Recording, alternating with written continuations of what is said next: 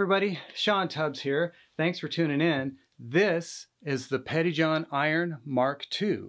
This is an enhanced version of the original Pettyjohn iron, and they've done quite a bit with it. One of the things that they've done is they've greatly enhanced the EQ range of the pedal, and we'll get into that in the demo, but the highs are just absolutely beautiful and musical. The lows now are actually pre-overdrive, so that really has a lot of effect on the low end as you sweep that in. It sounds really great. I really appreciate that they did that.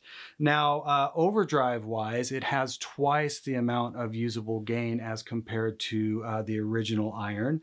In the clipping, now instead of having a three-way toggle switch, you actually have a mini potentiometer that's going to allow you to blend between your clipping modes. In this case, it's going to be silicon diode to the left and LED to the right, or any blend in between, which once again just broadens the horizons of the feel and sound of this pedal.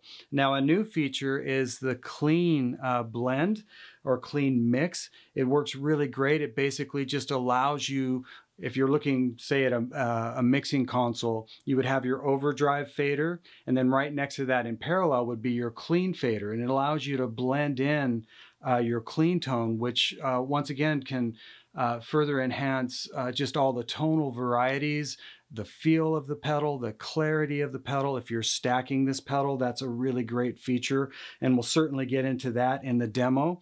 They've also added a, instead of just a hardwired true bypass, they have a quiet bypass now, which I prefer. It sounds great. Voltage-wise, we're all the way up to 36 volts with this pedal, which is really cool because they're using really high-end op amps in this pedal, and they can safely operate at 36 volts. So why not maximize the potential? So when you plug in a 9-volt adapter to this, you're actually going to get 36 volts. Now, if you're one of the original iron guys that really prefers the 20-volt feel, there's an internal switch. You can throw that switch and it'll bring back all that sag and feel that you got from running at 20 volts. I preferred it at 36 volts. I love the headroom and the feel. It just sounds really open and nice. And there's also an internal switch in here that's going to allow you to switch between asymmetrical style clipping and symmetrical clipping, and we'll check that out in the demo. It's really cool. Now, I do want you to go to the website and check into this further, but Pettyjohn is doing a lot of really cool custom modifications to this pedal that are options. One of them is an op amp upgrade. It's for the guy that's a full-on audiophile that wants a zero compromise deluxe op amp upgrade. I'm sure that's killer. That's an option. You can actually change your high cut caps. I believe there's 3 to choose from, and you can check out which ones you would prefer. The cap that it comes with is an orange cap, which I think sounds fabulous. It's really smooth and creamy, but you do have other options. You have a clipping mod, so it comes with silicon diode along with LED clipping, but you can change to either what's called fuzz head, which is germanium style clipping, which is really cool. And there's another type of clipping that they're adding by Nanolog Devices called N2. Now, I have yet to check that out, but I've heard it's really, really cool. That's going to give you more of a smooth tube-like feel and sound, so that's a really great thing to check into. And also the way the bypass switch works. You can either get it hardwired true bypass like the original, or you can have the way it comes stock with the quiet bypass. I prefer the quiet bypass, but if you really, really like having a hardwire bypass, by all means, you can have that installed. So yeah, without further ado, let's get into how this thing sounds. Okay, let's get into some sounds. I'm going to use my Sir Bella head dialed pretty clean, and this is my Sir Classic S Stratocaster single hum. I'm going to go ahead and let you guys hear just the guitar into the amp. It'll be just a little bit of grit, but pretty clean.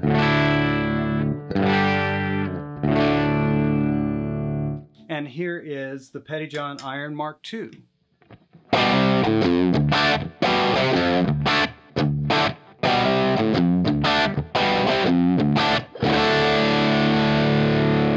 Now, what you're hearing right now is similar to how I dialed this pedal for the rhythm tones in that performance track.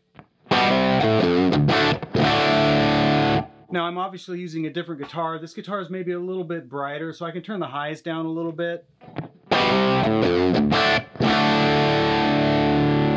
Maybe a little bit less drive.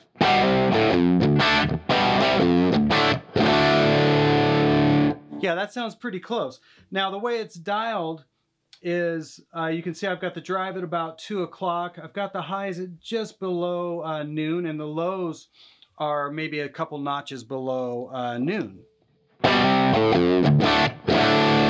I'm on the silicon dialed clipping, and I've added some clean to the mix. So I've basically brought clean in parallel to the overdrive.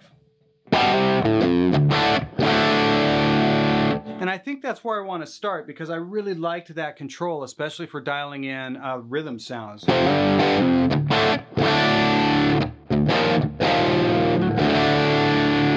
So what I'm going to do is I'm going to go ahead and roll it all the way off. So now we're hearing just the overdrive.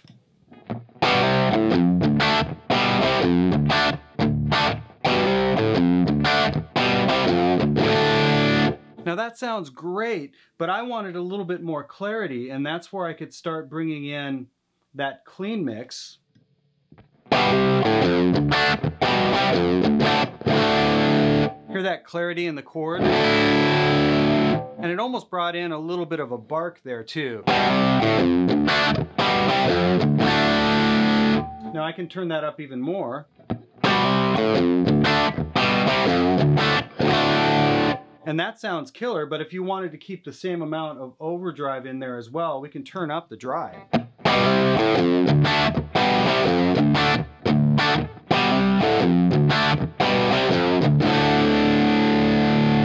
Now, I myself personally am not normally a fan of a mix control, but this one sounds really good.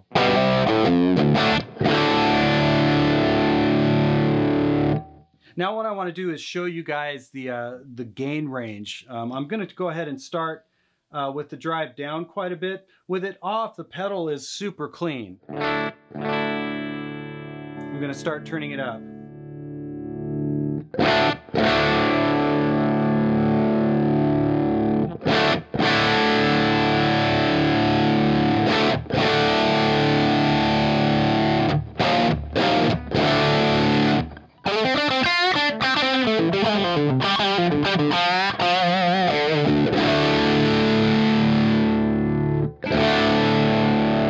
So there's quite a bit more gain there than I was used to in the original iron.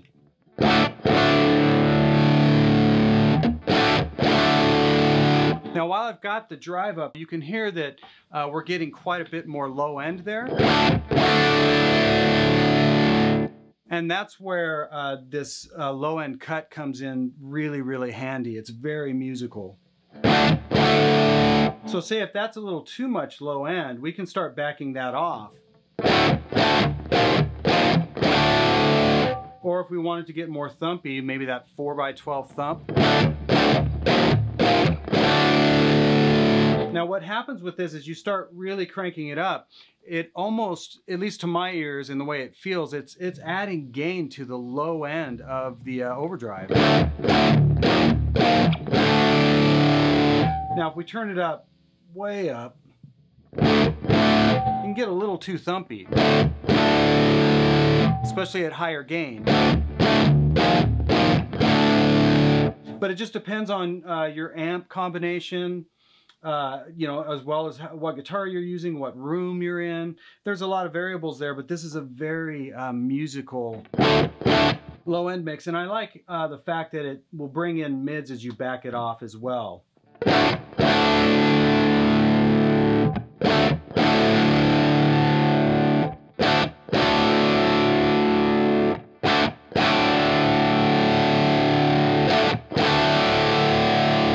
So super musical. I'm going to go ahead and leave the drive where it is, and let's listen to the high cut.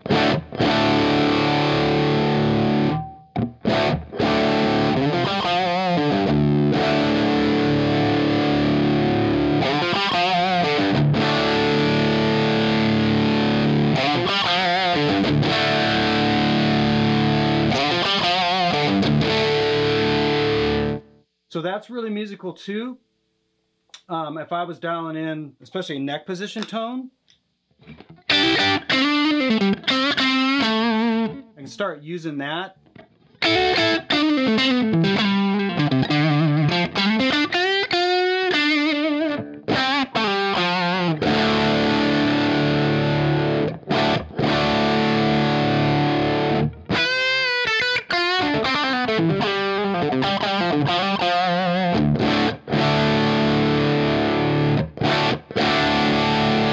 Sounds great. Once again, extremely musical. So we've covered the EQ, the drive, and the clean mix. What I'm going to do is I'm going to leave it all the way to the drive side with no clean blended so that we can start listening to the clipping. Right now it's on the silicon diode side, so it's all the way over. It's not blended at all with the LED clipping. What I'm going to do is go ahead and sweep it all the way over to the LED side. So I'm hearing a little bit more of a mid presence there. Let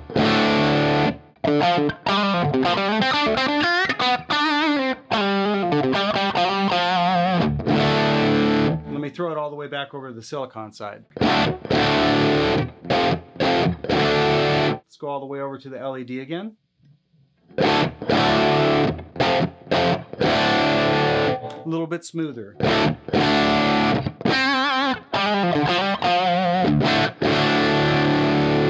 But here's what we can start doing, is blending the two together. So that's just the silicon. Let me go ahead and put it at noon. That's a really cool tone.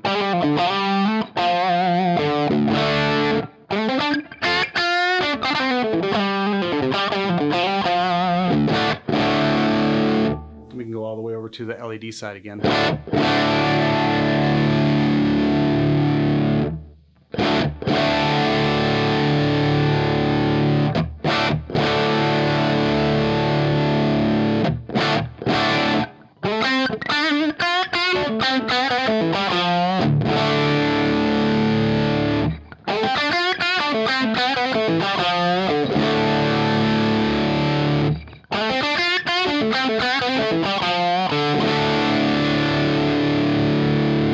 So there are just a ton of tones in this pedal that can be dialed in quickly and easily. What I do want to show you is the Pettyjohn pedals are really good. They play really nice with other pedals. They stack really well.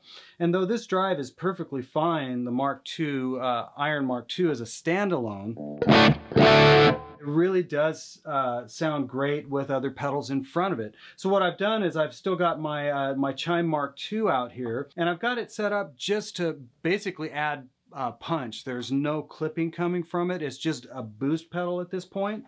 But I just wanted to show you how well this will take the input from, say, a boost pedal or other low gain pedals, whatever you have.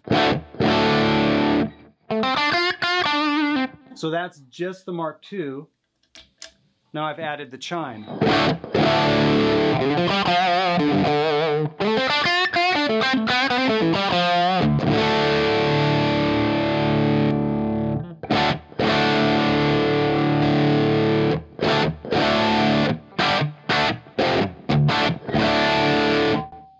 So this could be your rhythm sound.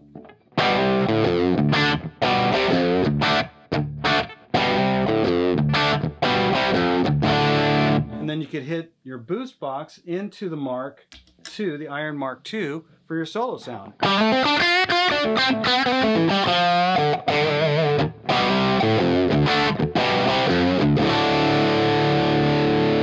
So it takes pedals really, really well.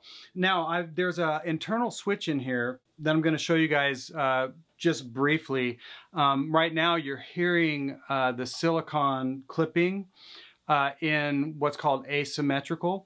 I'm going to bump it to symmetrical, but what I'm going to do is I'm just going to turn the pedal over. I'm going to hit a chord. I'm going to throw it left and right so that you guys can really get an idea for the difference. So give me just a second and I'll be right back. Okay, so I'm back via the magic of the television set. The way you've been hearing this pedal is with asymmetrical clipping. Now, asymmetrical clipping is going to have a little bit more headroom and a little bit less grit, and as I mentioned, that's how we've been listening to it. Now, symmetrical clipping is going to have less headroom, but a little bit more grit. So what I thought I would do is just play and just throw the switch for you. Throw the switch.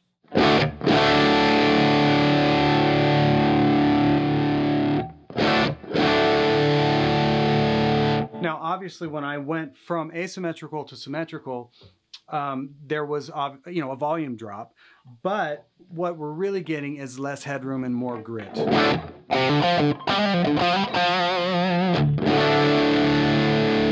I'll throw it back to asymmetrical.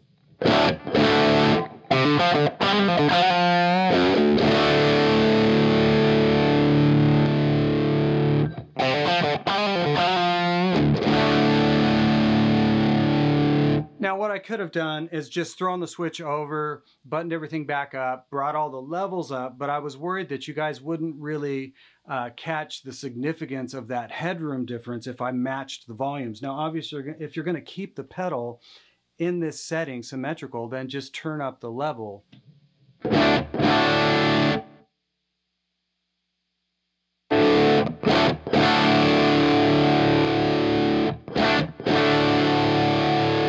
So it's just another really cool way to dial in the pedal. That's a great feel, and you might really dig it there. It's certainly a little bit more vintage to me in the way that sounds and feels. Now the switch below that is it's a power switch, so it's going to allow you to go from the really high voltage 36 volt setting down to 20 volts. If you want to go down to 20 volts, it's going to be more of a feel thing. This isn't something I can really demonstrate via sound, but you are going to have a little bit more of that sag effect. So the guys that really love the old version of the irons rejoice, because you can still get that same feel if you want it. I personally really like it in the higher voltage setting. It's just more headroom, it's tighter, but that is to each his own. So that is the Pettyjohn Iron Mark II. If you've got any questions, go to the Pettyjohn website and check it out. And as always, I really appreciate you guys tuning in, and we will see you next time.